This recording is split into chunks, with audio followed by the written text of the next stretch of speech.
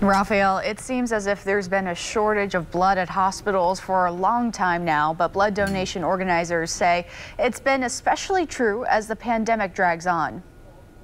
Yeah, we told you about this yesterday right here on Good Morning Indiana. There's been some confusion about who can donate once they get their vaccine. So we looked into a question that you asked on social media. Here's the question.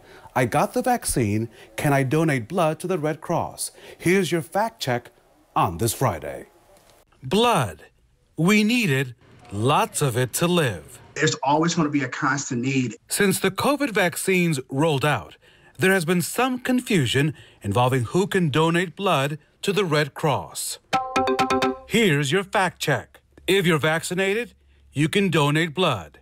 But keep this in mind. If you don't remember the vaccine that you did receive, we ask that you wait at least 2 weeks before you donate blood. But if you know the vaccine that you received, if you are healthy and you are eligible to donate blood, you can still do that. One blood donation can help up to 3 people, whether it's someone facing liver disease or seeking to recover from COVID-19. Donors are the only people who can fill that need. Blood drives have incentives too, so you may get a t-shirt or a hat or a gift card, you never know. It's like winning the lottery, the Powerball, That's exactly right? I mean, why not? You save a life, you get a cookie and some orange juice. Why not do it?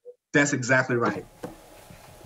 So donate if you can. Now, the confusion began back in March when the Red Cross was concerned whether the convalescent plasma from vaccinated people was appropriate for people using that plasma to fight off COVID-19. Now the Red Cross will take your whole blood, of course, and they will separate the plasmas that they need and give it to the people as they need it throughout this process. So keep that in mind.